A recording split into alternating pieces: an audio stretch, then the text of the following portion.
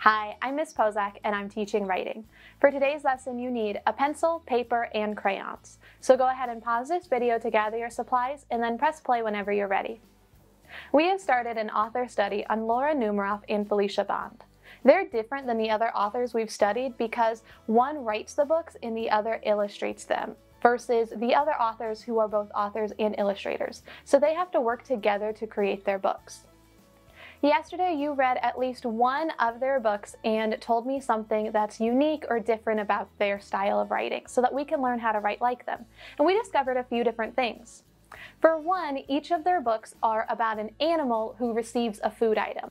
Like if you give a mouse a cookie, if you give a moose a muffin, if you give a pig a pancake, etc., etc.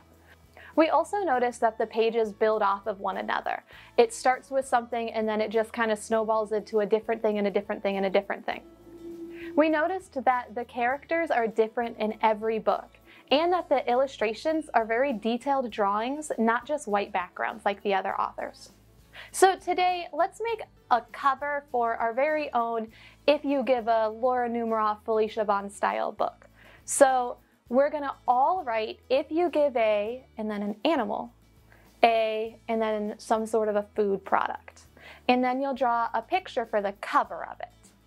So for example, I'm gonna do if you give a koala a coffee, because I noticed that in a lot of our books there's an alliteration sound like pig and pancake, moose and muffin, but you don't have to do an alliteration if you don't want to.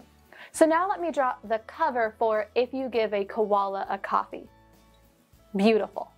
So today, I want you to pick an animal and a food product, and you're going to draw your own cover for a fake If You Give series type of book.